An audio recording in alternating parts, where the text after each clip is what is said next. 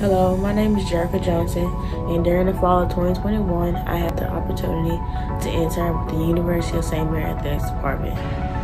During my time as an intern with Tyler Scott, he taught me the importance of taking photos as well as learning the lingo for each sport to do stats. The hardest thing for me was to learn how to take stats volleyball. For this particular sport, I had to know what a dig, serve, attack, and over was. After a few weeks, I started to get the hang of it. At the end of my internship, I learned the emphasis about cameras as well as knowing each sport in detail.